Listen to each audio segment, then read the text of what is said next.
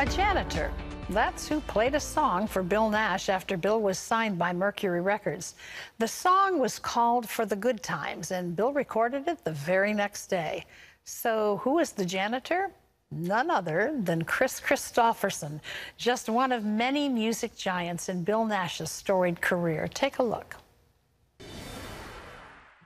At the ripe old age of 10, Bill Nash started singing with the Nash Family Trio. He went on to have great success as a solo artist. Later in his career, Bill, along with his wife Kim, wrote songs for country music legends such as Dolly Parton, Reba McEntire, and Larry Gatlin. With a career that has spanned 7 decades and 5 major record labels, Bill says family and faith in God are still what matter most. Please welcome to the 700 Club, Bill Nash. Bill, great to have you with us. Thank you, Terry. It's an honor to be on the 700 Club with you, hon. Thank you. Well, you began singing with your mom and with your brother. Your mom, for her, it was more than just fun time with the family singing. She actually had some hopes for the music industry as far as the Nash Family Trio went, right? That's correct. It was just, my dad was pastoring a little small church in a town called Pharr, Texas, right on the border of Mexico. We didn't have many members, didn't make much money, but she had a dream. And she got us all the way to New York City to one of the game shows at NBC, got discovered by Gene Rayburn. And the next day we were on network television. It's only God could have done that. And we ended up at Columbia Studios there in New York making a demo tape. And 6 months later, we were back making our first album for Columbia. And that's how I got involved with people like Johnny Cash and Marty Robbins and Roy Acuff, the father of country music. And it all was just had to be a miracle of God. So I tell people, don't lose hope and don't lose faith. Keep putting the next foot forward. How did you then get signed with Mercury Records?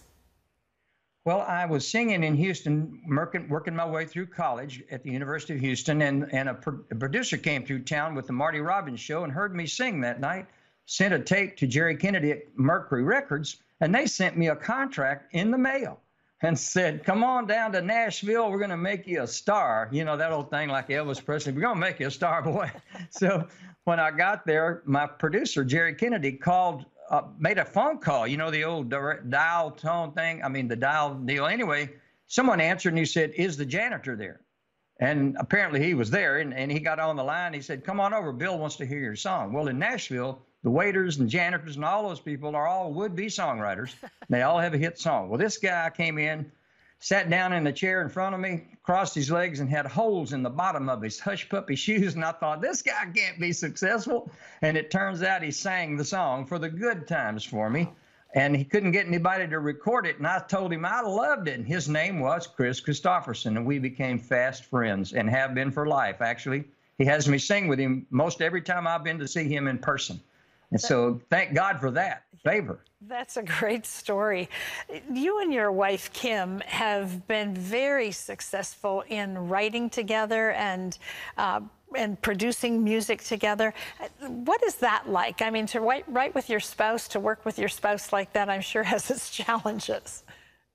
Well, we've been told that by a lot of songwriters in Nashville. They say, how do you all stand each other, you know, 24/7? And it was like, well, I was 35 and she was 19 when we met.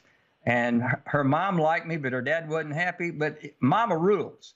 Anyway, we ended up getting married, and we just never have had a problem. We've only argued over songs. We've never argued over kids. We've never argued over what our career path was going to be.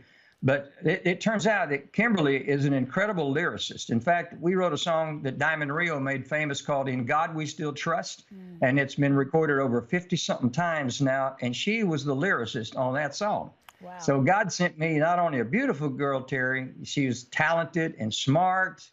I told her the only decision I ever questioned was me. I was the only one. But it's been a great ride together. It's just been a wonderful thing to really fall in love with someone that falls in love with you. It's a God thing. That's a dream. You know, it's not, though, that your life has been without some challenges. When your son Billy was only 2, the world for both of you came crashing down. What happened, and how did this impact your faith?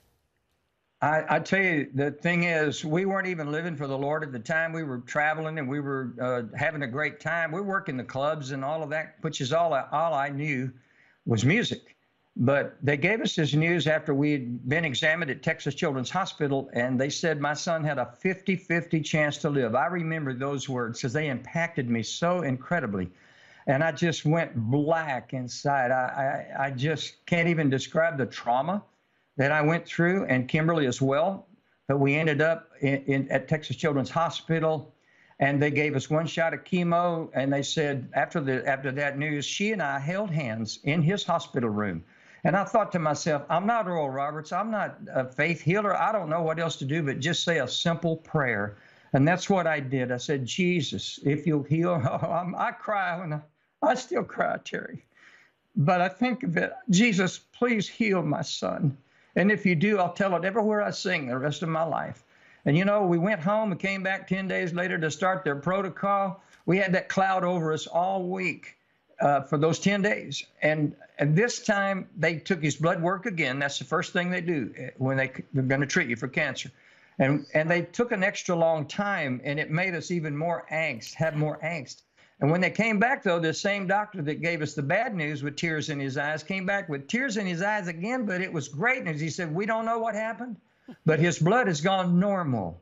And for that word to be a superlative is incredible. I mean, normal, the word for his blood was normal. Jesus Christ had healed my son. And we just were exhilarated. We were praising God, thanking God, and those doctors were looking at us. Yeah, we're having a revival meeting right here because we never gave up hope. They called it immediate remission. We called it a miracle. Exactly. You were in touch with the healer. Well, we have just touched the surface of Bill's story. It's all told in his new book called Saint, Sinner, Singer. It's available nationwide. Bill, thank you so much for being with us. It's an amazing story. You've lived a great life. Yes, ma'am. Thank you. And our Champions Kids Camp comes from this experience with Billy so we can teach others about having hope and faith in God. Never give it up because he's there. Amen. Amen.